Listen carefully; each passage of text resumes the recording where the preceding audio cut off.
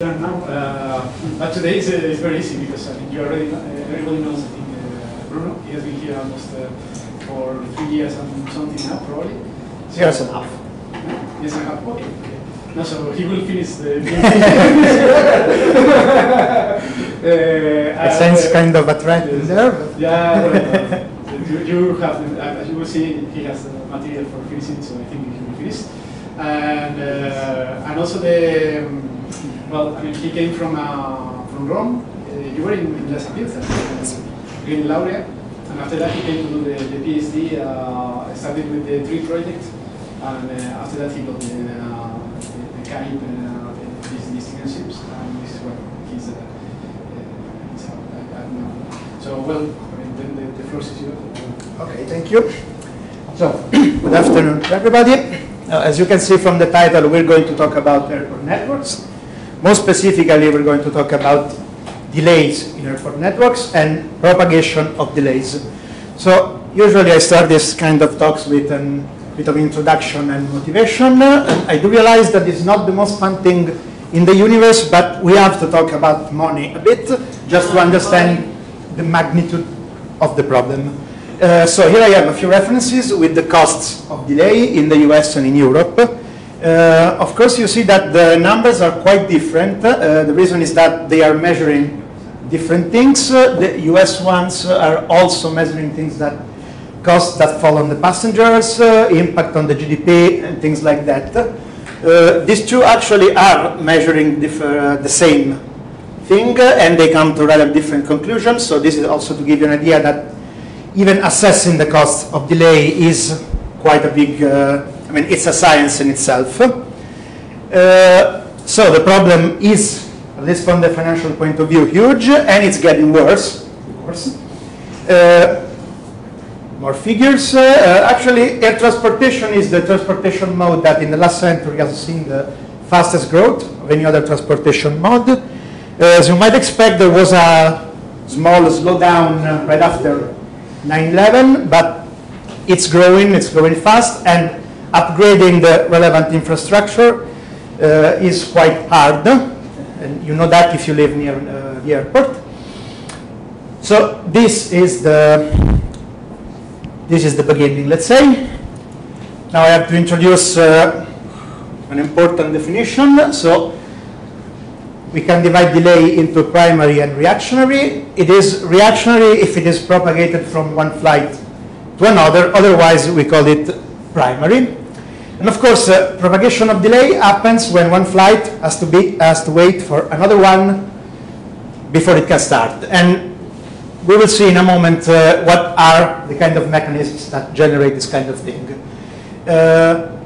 We know that actually reactionary delays are a big part of the problem.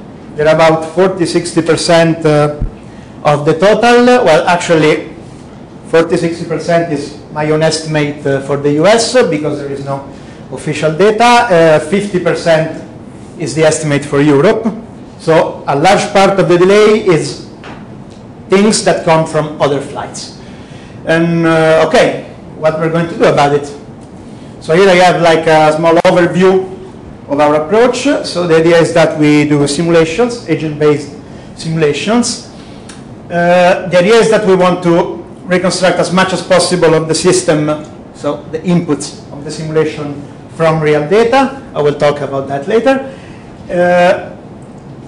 And as the output of the simulation, we want to know what are the primary delays which are generated and from where to where they were propagated. At this point, I should note that the scale of the simulation. Temporarily, we simulate 1 day of traffic at the time. This is sensible because there is very little propagation of delay between one day and the other because airports close during the night, so there is no traffic.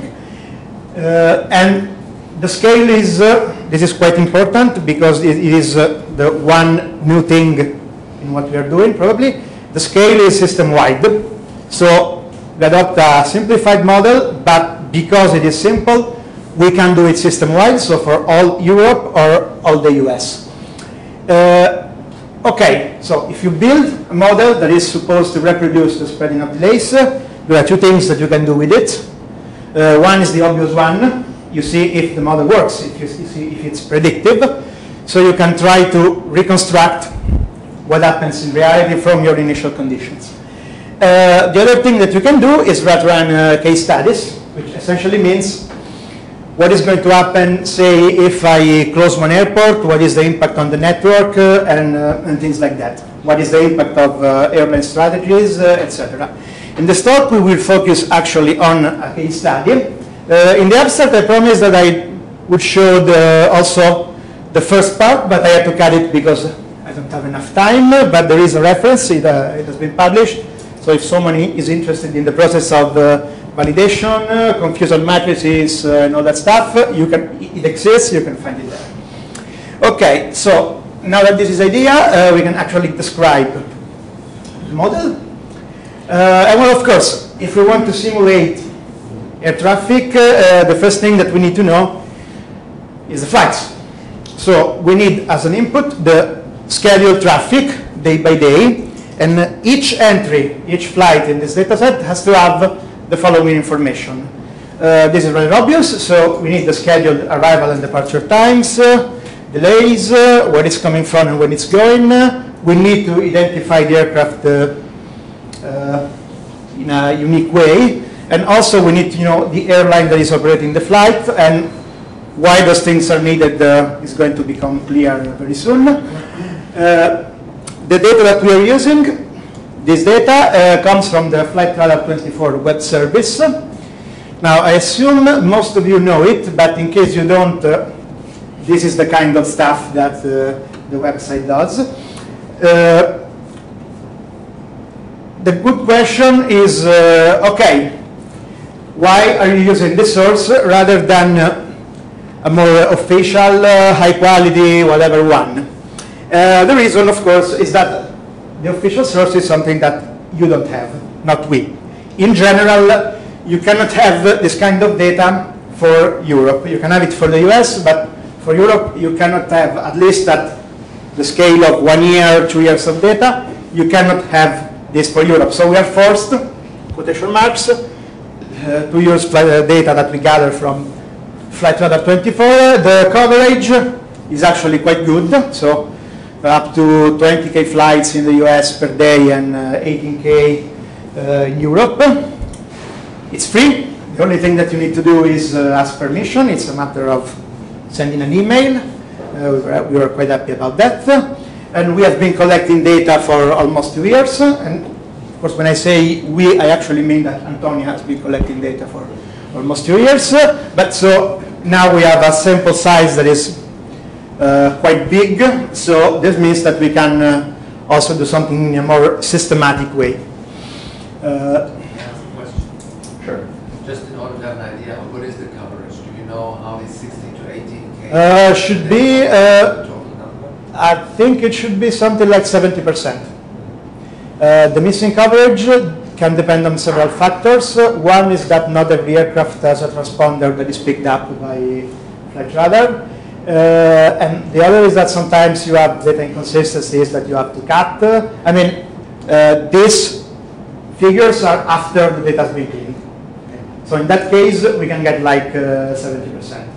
It's worse than the official sources, but not that much worse. I mean, you cannot get 100% coverage even if you look at the official sources. And what is with the other 30% of the flights? They are not covered by Flight 24? Or? Yeah, they're not covered. Well, some cannot be covered. You're not going to find Air Force One in there. Or military flights or things like that. So that's one part.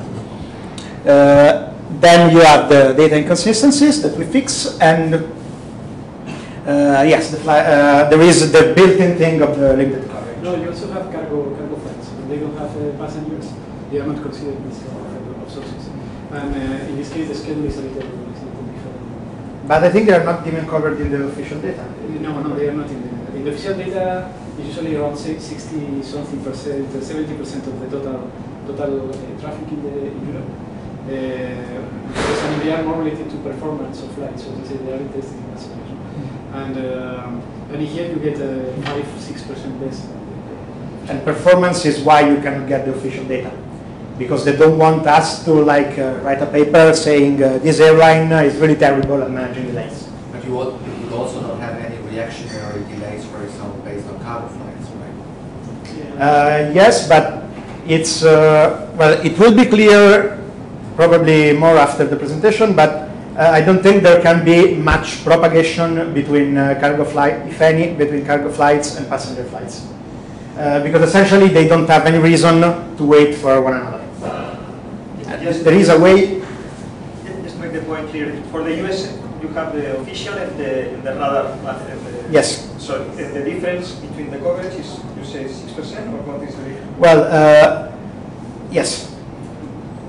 Yeah, I mean the number that 6% is calculated with 1 day of data of Europe that we had. No, but I mean I did also more systematically. Yeah. But in the US, yeah, they were more systematic. But also the official data in the US is not the full story. But the US data does not have intercontinental flights, the official data. So this is another point of interest. I mean, the intercontinental flights are something we can only get from flight radar or similar sources. Okay. So now there is one question that I should answer, and how do we know if delay is primary or reactionary? Because of course the primary is to be the input of the simulation. The reactionary is something that we cannot put in. We have to recreate it and see if it is correct. Now the thing is, there is actually no way of knowing for sure officially which delay is reactionary and which delay is primary. So we take this approach. You might think that it's a bit arbitrary, but it is consistent with what little we know from the official sources, and it works in the sense that if we select the delays this way, try to calibrate the simulation with the input constructed in this way, it works. If we try similar different criteria, it doesn't. So at least for me, that's a decent argument. But the idea is that if one flight is the first in a rotation, so we assign a ranking to all of them, and we pick the ones with the lowest ranking. If a flight is the first one in a rotation, my bad, I should define this word. A rotation is the series of the movements of the flights one aircraft does during the day. So if it's the first movement a flight does during the day, we always consider it primary. Otherwise, we say that the probability of being primary is higher if delay is increased with respect to the previous flight. So the idea is that if delay is if my previous flight was delayed and now I am recovering delay, then probably it's because the delay is being propagated from the other one.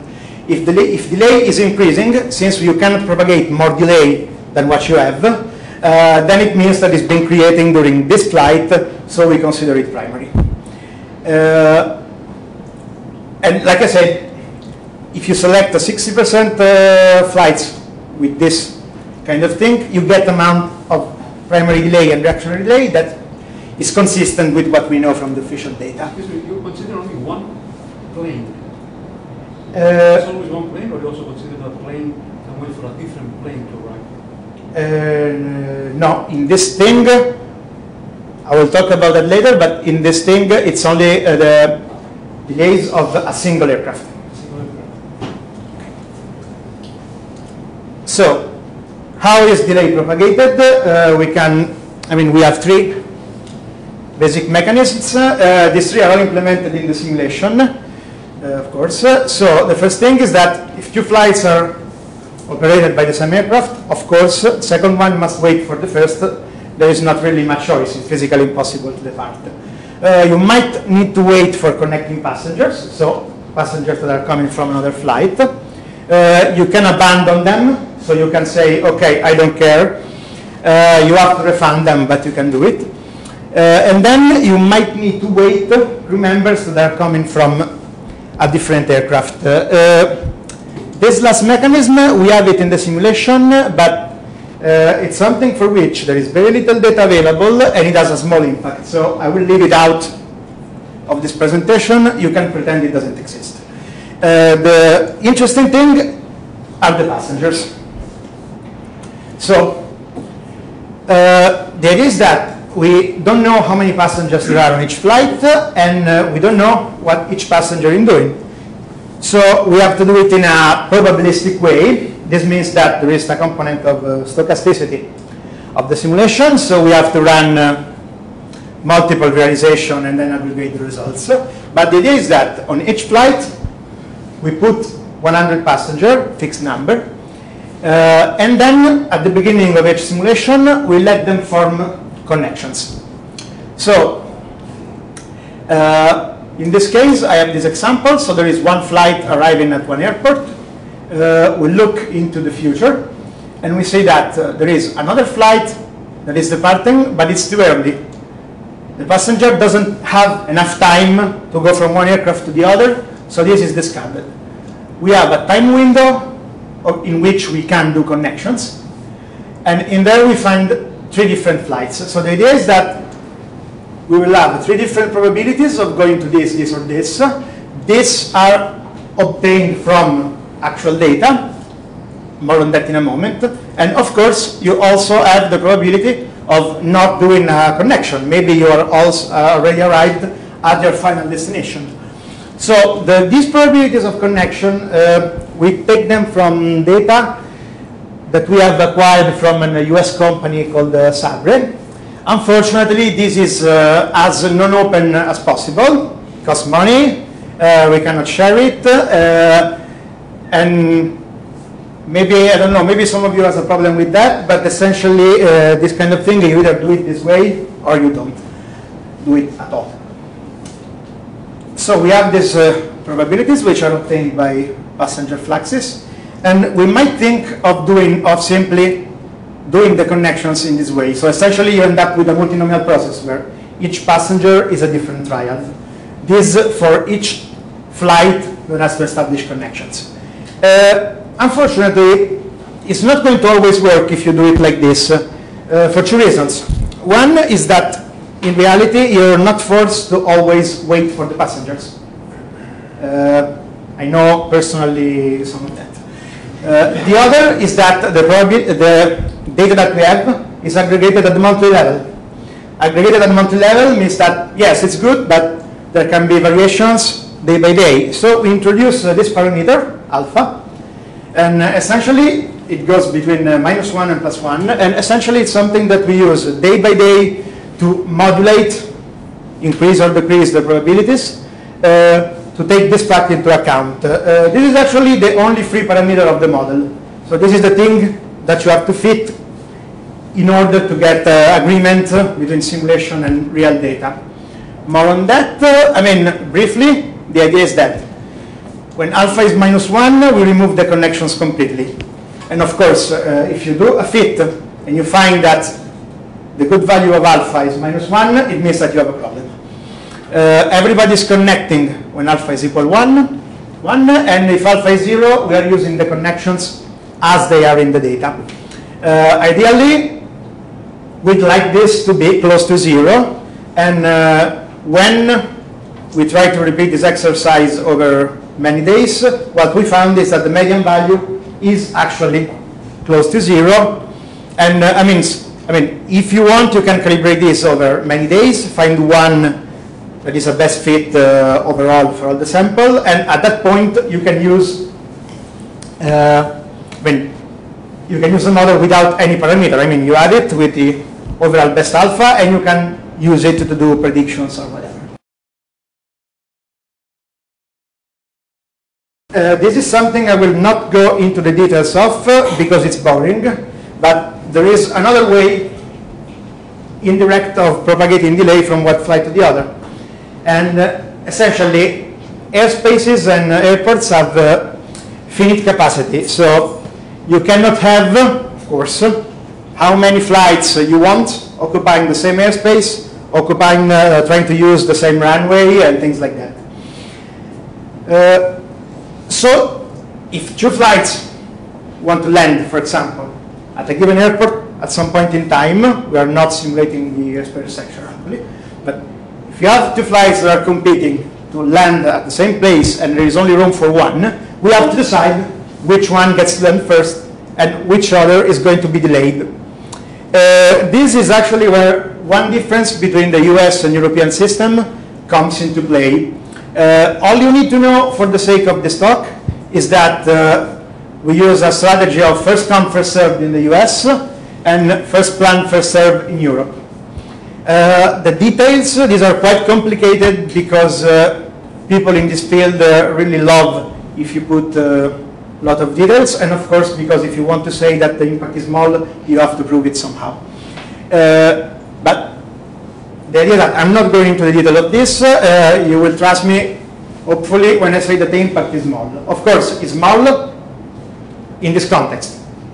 If I'm trying to simulate what happens if I reduce to 20% of the nominal value the capacity of Heathrow Airport, which is something that we have done, by the way, of course, this thing is not going to be valid anymore, obviously.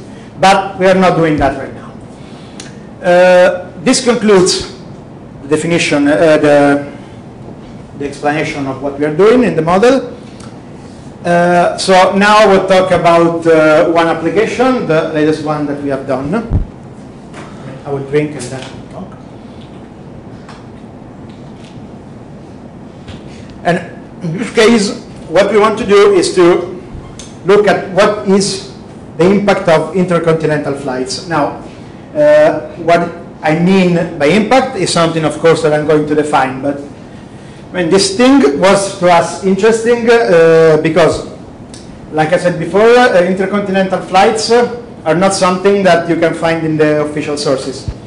Because, of course, if you go to the website of the Bureau of Transportation Statistics of the United States of America, they're not going to care about European flights. They only have domestic flights.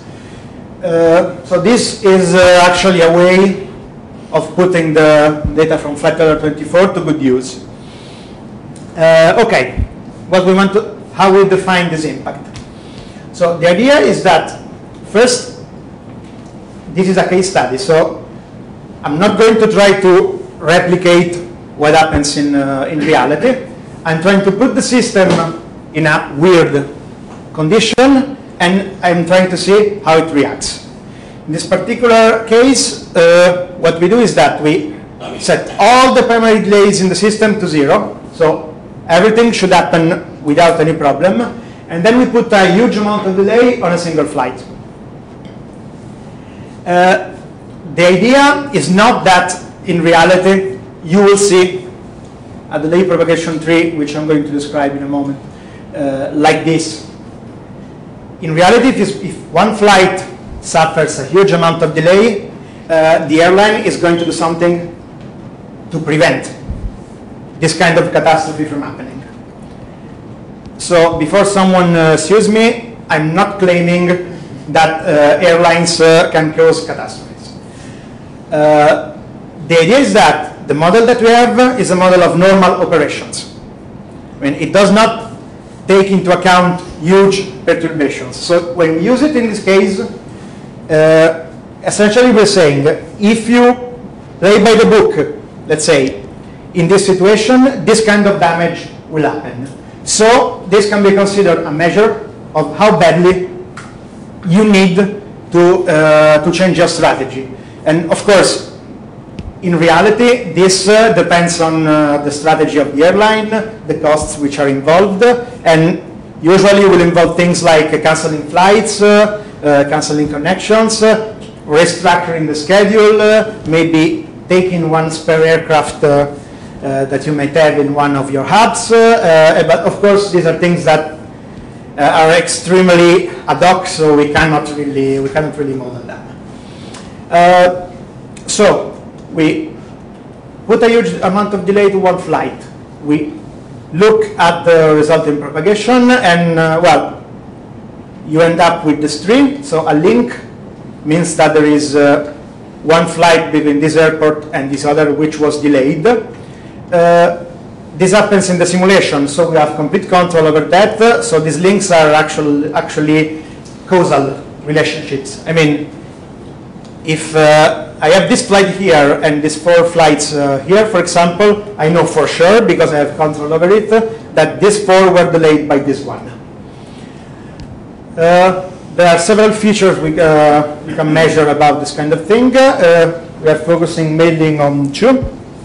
That is the total delay of this thing and the number of edges, so the number of affected flights. Maybe in the future we will do also more complicated things. Depends on how interesting they get, but this is the idea. Now, when and where we are doing this thing, we took a sample of 24 schedules. So we are doing 24 simulation from 24 days. In 12 of them, we are considering flights from US to Europe and the propagation in the European system. Clearly, for one day, you have to run one different simulation from every intercontinental flight. And then in the other, we have also the other way around, US and Europe. The idea, okay, we are choosing the days so that they are good. So we don't want things we cannot model, like I said, into the system. And we want days where the coverage is sufficiently good. Once we have that, we can do the calibration that I spoke about before. So here, in order to calibrate the model, we are tweaking the alpha parameter. Actually, we have, in this case, we are using 3 of them, but it's exactly the same thing. So we are considering, when here internal means inside the system, US or Europe. Outgoing and incoming are the intercontinental flights that are going out of the system or are coming into the system. So we have 3 different values of alpha for the different kind of passenger connections. And we calibrate by fitting this curve. So this is the total cumulative delay. It is not the only thing, the only choice you can do, but it's something which is easy to explain. Everybody understands it, so we like it. This is not, of course, the only thing about the system that the only information about the system that you can recover from the simulation. And as before, in the references that I gave you before, there are also other things such as predictions at the flight level and stuff like that. This kind of fit is good. I chose the picture because it is good. We do have a good fit in most of in all of the days that we are used for this particular exercise. But I like to point out that we don't have a good fit. We cannot, by definition, have a good fit for every possible day of data, because in some days there are going to happen problems, and problems are things that you can only model if you know beforehand what happened. If an airport explodes, well, it's going to be in the news, but if you have an airport that is completely shut down and for some reason you don't see it in the news, then it's impossible to recover what is happening, because you would need an additional initial condition and you know nothing about it. By the way, there is a paper on this topic, not by me, it was done by Pablo Verkin, which most of you know, precisely on this topic. So you have a model of this kind, what do you do in case you have an external perturbation that is not included and you want to still model the thing. It was about bad weather in that case. Okay, so this is the idea. One final remark before showing finally some result. There is actually, if you do this kind of exercise, so you don't consider the system as it happens in reality, but you want to look at the impact of a single flight, you have to be careful about the built-in delays in the schedule. What does this mean? It means that even if you put all the primary delays to 0, you can still have reactionary delays being generated. Because, actually I should go back, like I showed here, it's not enough that the previous flight arrives before the next one in order to avoid the propagation of delay. You also need a buffer time between the two flights, which can be the time for transferring the passengers, which is 45 minutes, by the way, or the time for doing the aircraft-related operation. So unloading the passengers, refueling, and things like that. In our simulation, this is 30 minutes, and I mean, we spoke with people in the industry, and it's quite representative of what's happening. So essentially what happens is that airlines can structure the schedule in such a way that the buffer times are very, very small, less than 30 minutes. And I have to say, sometimes we also saw negative, I won't name any airline, but sometimes we also saw negative buffer times in the schedules. Means that in the schedule, you find that this aircraft is going to arrive at, I don't know, 15. The next flight is departing at 14:45. At the beginning, we discarded those flights because we thought, okay, this has obviously to be a problem. But speaking with people who know more than us about these things, they told us, no, they do that. Well, not going into the details, but as you can imagine, there are lots of perverse incentives in place, but they do that. So the problem is that you end up, when doing your simulation, with some delay that is generated, but we don't want it, because we only want the impact of the flight that we are considering. So the idea is that basically we also run a simulation with absolutely zero delays. We look at what is generated there, and then we subtract it from the impact of the flights that we are calculating. So in this way, we know that what we are calculating is actually positively the impact of that flight. Now we look at the results for this, and here there is one thing that is immediately striking. The blue dots are the flights going from US to Europe. Here I have put ICAC, means European Civil Aviation Conference, because that's what people in the field like. In red, we have flights going from Europe to US, and we see that the blue ones have much, much bigger impact.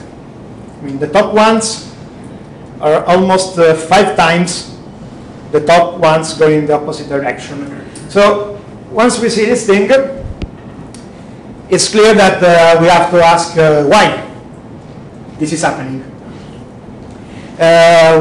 We do know. So in order to figure out what is happening, here I have a couple of tables.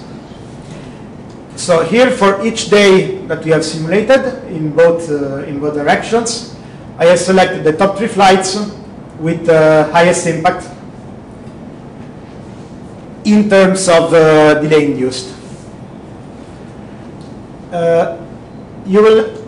First we look at these ones. So European flights going into the US, and this one is completely unsurprising in the sense that you see here I have the destination airport, and you see that pretty much all of them are going to Atlanta, and this makes perfect sense.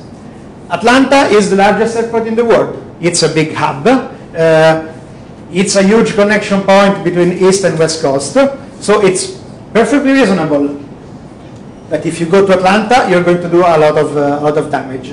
Now, this is not really evident because here the time is an universal time, but these flights are arriving in late afternoon, late morning, early afternoon.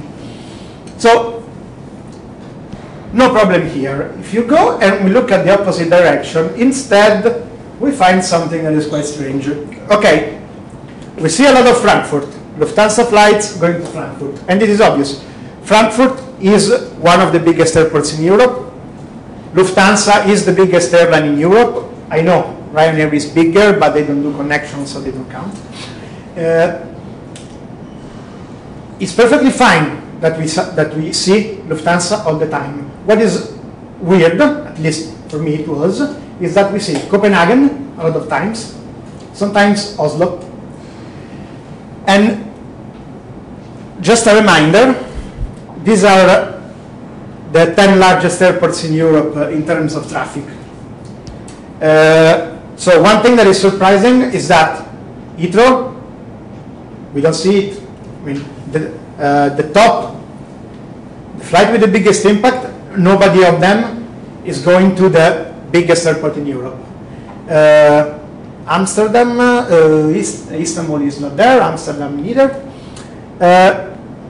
So this suggests that there is more than just the structure of connections. And what is it? What is this more that is happening? One thing that you have to notice is that these flights are all arriving in the early morning. These ones are arriving in the corresponding time zone. They are arriving much later.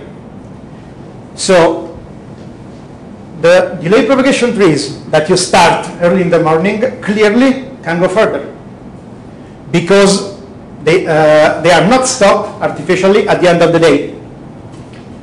And this is one thing.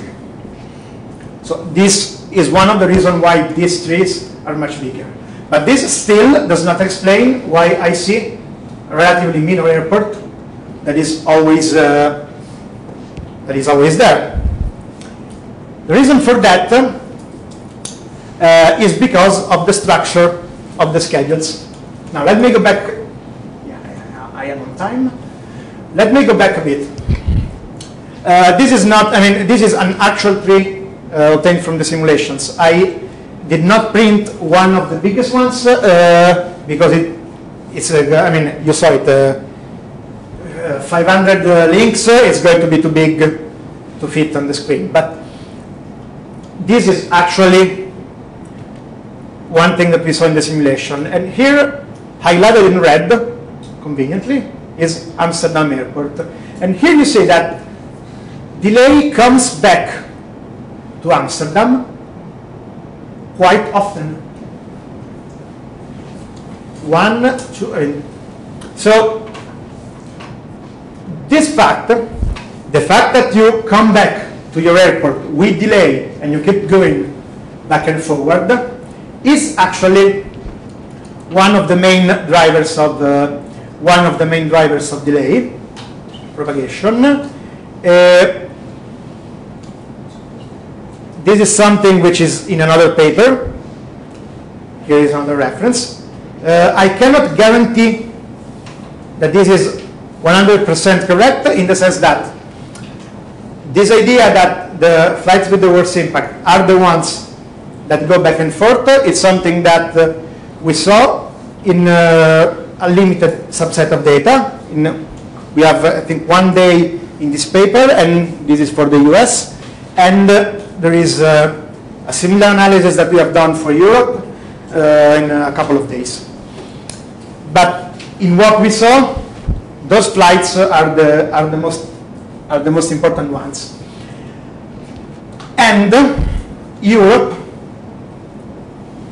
has more of those flights that go back and forth.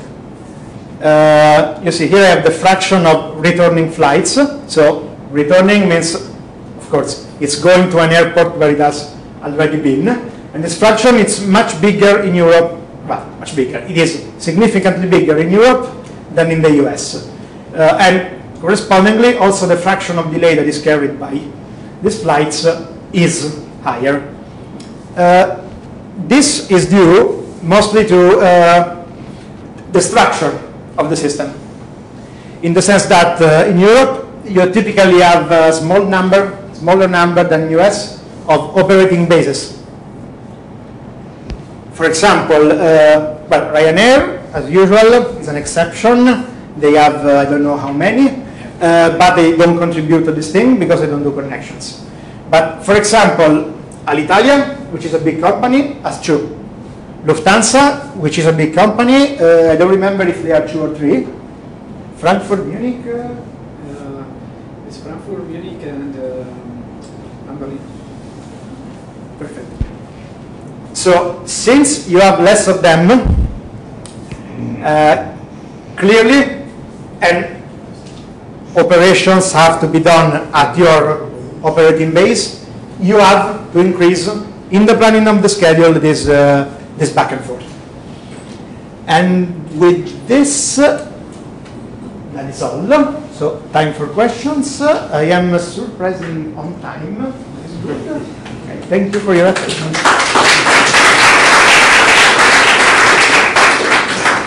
Any questions?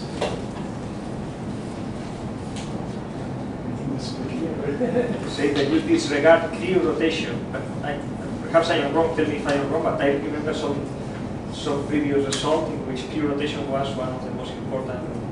No, it was not. For delays, was not. It was not. I mean, we have to define importance. I mean, now we know that is not really important because we implemented it into the model. We ran simulation. We tried to play with it, and we saw that it was not important. I did. You are right. I did a talk. It was about 2 years ago when I was listing the crew rotations as one important thing. But that was important because the people in the project wanted to implement them. And of course, like I said, if you want to say that it's not important, you have to actually prove it. You have to implement it and see what the impact is. No, the crew rotations, what happens is that they do connections into flights in companies like Ryanair, that is supposed to be point to point, but they have crew rotations. So they say that means that the crew has to pass from one flight to another, and there are ways in which they can pass from one flight to another, also in those companies. In the normal companies that are doing connection of passengers, the passengers are much more than the crew, and the crew usually goes in teams, so they say they don't split so often. So that means that the weighted propagated delay is much stronger in the case of the passengers. So it's a kind of second order. And also, those kind of things, but it's something that has to be completely random. For Ryanair and EasyJet and this kind of things, probably is the first order. First order thing. Just a question for curiosity. What would you think, to what level of detail does one need to go in order really to be able to take the draw? Okay, there was a job that there was. Let me explain what I mean, for example. You said, okay, there is no surprise that, for example, Atlanta shows up on the US side so much. You say it's simply because it's one of the biggest. Just from my own experience, I would say there might be other factors. For example, Atlanta has the worst immigration system of all American airports. There's no fast lane or fast track or anything, so if you arrive late, JFK or other places, you get guided through as passengers. But if you are connecting... Connecting, nothing. In Atlanta, you wait 1.5 hours for immigration. Okay. So I could think that such factors contribute as well. So but we have no control over them. Exactly. So what I was wondering, what do you think? So to what extent can you draw very general conclusions, or to what extent is still much of the information hidden in such kind of... there is something which I left out, but for brevity, but actually, I mean, the delays due to connection are actually moderated by the fact that we have a maximum waiting time. I mean, you will not wait for 1 hour if, no, you wait maximum 1 hour, but you will not wait 5 hours for one passenger, because that is something which simply doesn't happen in reality. So that is already a mitigating factor in the sense that what gives, and I mean, it's something that you also see in this example, which is quite representative. I mean, the trees are rather shallow.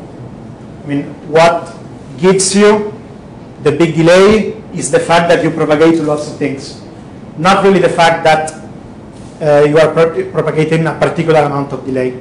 Also because this interacts with the buffer times in the schedule and things like that. So it's very hard, at least in this configuration, it's very hard that you can say, okay, I can propagate 3 hours of delay to another flight. So, I mean, probably, yes, I mean, there are all kinds of effects. Also, there is taxing that we are not modeling. But, I mean... So let me reformulate the question. How do airlines nowadays, today, create their own schedules? For example, do they already include certain factors by which they can optimize their own schedules, or yes. or are these schedules just based on general? No.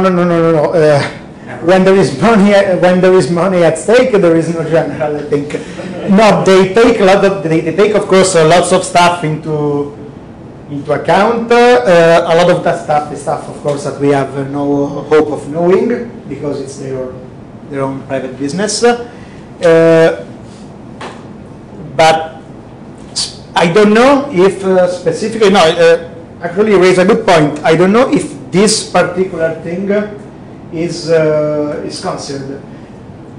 I can say that usually you have rather, I mean, one factor of scale is that the biggest factor in delay propagation is the one by aircraft. Passenger is smaller. I think it's like 1/3 or something like that.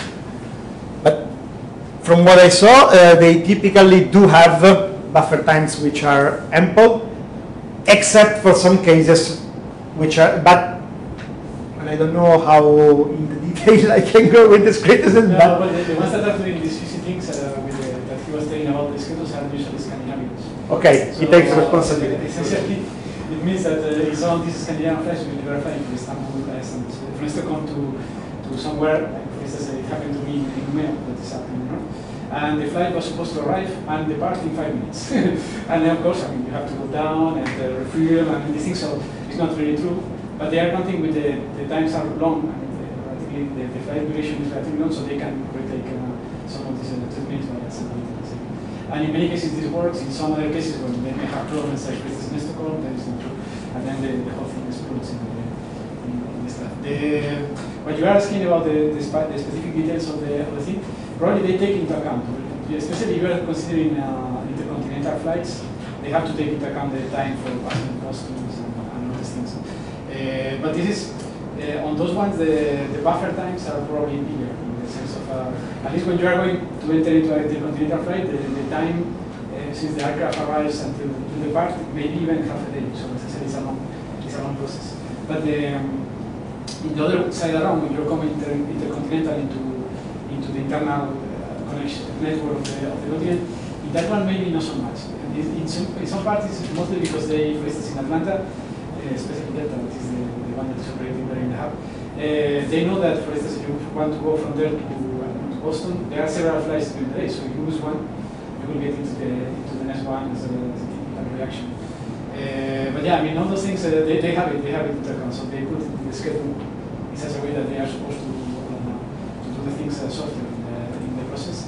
And then what we do is just to take the schedule without knowing exactly why they did it like that, and try to test what happens when you introduce the process.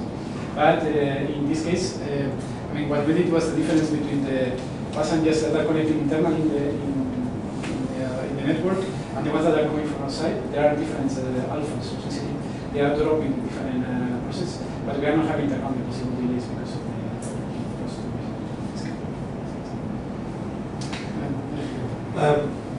Well, a little bit confused about the table you saw, because it seems there is an airline problem, right? So you have Delta, Lufthansa, and Scandinavia. Well, so these are the 3 airlines. And I will not say that there is a problem. No, but it's obvious because what you see is that, well, irrespective of the airport, which also appears quite often, but in the European case, it's Lufthansa and Scandinavia who appear always after this table. Yes. So that's the only one. It's an airline problem. So they have a I mean, I will not, I mean, no, jokes aside, I will not call it exactly a problem because, I mean, this does not mean necessarily that they have a problem. This means that they have lots of stuff going on, and so they need to take special care in order to handle it. Whether they are doing that or not is something that we cannot only say from the moment. I insist, if they did something, so I will see more mixture of airlines for the same airport, right? That would be more or less something that they are handling. Well, I would expect, but that doesn't happen in any of them. And so that's a little bit. Yeah, no, I mean, if Atlanta is a problem with immigration, so I suppose that Delta, they know that, and they will increase the buffer time. For yes. example, they will do something. But apparently there it's always the same airlines. which appear in all these There is Yeah. there is something else. Scandinavian and Lufthansa are together in So, a- so Only one. and the second thing is the worst. The only other sort. And the second thing is, I don't understand why Copenhagen, which is a small airport, compared with other European airports, appears there. Because they don't- as they soon have as- many more connections to As soon as you another. have a problem in Copenhagen, it goes to Frankfurt. But if you have a problem in Frankfurt, it goes not only to Copenhagen, to many other airports. Yes, yes, yes. So they should have more effect on that. And if you have a problem in Heathrow, Similar, then because, so it's not the problem of the connections. It's not the problem of the people who go to Copenhagen No, it's- compared to other airports. It's a problem of the scheduling of these companies and the fact that they are together. So No, I would say that for Scandinavian, it's the schedule. For Lufthansa, it's the connections. Well, yes, yes, but I mean, in the sense that you can affect. And they, of course, like you said, they interact. So you confirm that it's a problem of airline, mostly. Of the way that they then the way that they treat the real delays and what they do when they have this problem is a different story. I mean, we don't know that. What we can calculate is which are the flights that can be most impactful in the network, and then if they are really or not, the most impactful depends on how they react to them. Yeah, I mean, you can. I mean, if you have this kind of situation, you can prevent it easily. Let's say just by cutting here.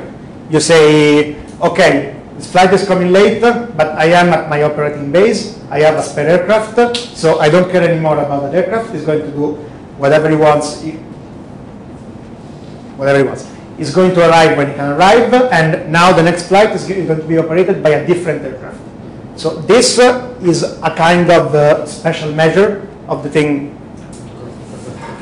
And in that case, you have completely prevented the situation, but there is a cost to that. So the idea is that on one side you have the cost of performing the action. On the other, you have what is going to happen if you don't do anything. So there should be a balance between the two things, which, I mean, there are people who actually calculate these things. If you want to calculate it at really at the euro-dollar level, you cannot do simulations which are network-wide. The people who actually do this cost analysis, they usually focus on one airport or one airline, 1 day of data, and they do something which is super detailed. And for me it's interesting, I don't know for the audience here, but I mean, we are kind of balancing that idea, that approach, my opinion, with something that is more network-wide, more general. I have a question regarding the transparency that you showed that these return flights, and Yes. between US and Europe. And you say that this is because in US companies have more hubs than in Europe, which in general is true, but still, in Europe there are many companies, and in US there is much less companies. So at the very end, if you treat the whole system as a whole, the number of hubs in Europe is much larger than in the US. Well, I mean, in In Europe there is at least one hub per country, at least one. And in some countries more than one. yes, but And in the US they have 10 big hubs, and that's it. Altogether, all the companies, that's it. So I just don't understand this difference in structure. And the other question is, are you counting returning flights if they are done by the same plane? Or Yes. are you, okay, so then it's not a matter of having the flights, it's a matter of how you schedule the planes. So that means that in Europe, the plane that does Palma-Madrid, does Palma-Madrid, Palma-Madrid, Yes. Palma-Madrid all the day. And in US, it does Palma-Madrid, Rome, I don't know, Yes. Helsinki, Frankfurt, Madrid. It's like that, no? I mean, it's what I wanted to express. If So it wasn't clear, it's not a matter of the number of hubs. It's a matter of how the flight between a hub and another destination is scheduled. If it is like a bus that goes on back. Yes, but I think Yes, I think that it can be. I mean, not necessarily is Madrid Palma. It can be Madrid Palma, Madrid Bilbao, Madrid. But it has to be Madrid, Palma, Madrid to be counted there. And this is what is happening in Europe that in the US doesn't happen. Because the flights are jumping around instead of, so it's not a matter of number of hubs, it's a matter of how you plan the jumps basically. But this is intrinsically for the European network because of Or maybe it's a lot of airlines and a lot of single hubs. So there's an overlap of eco networks of the single. Yeah, but a company, take an example you want. For instance, I don't know, a national company.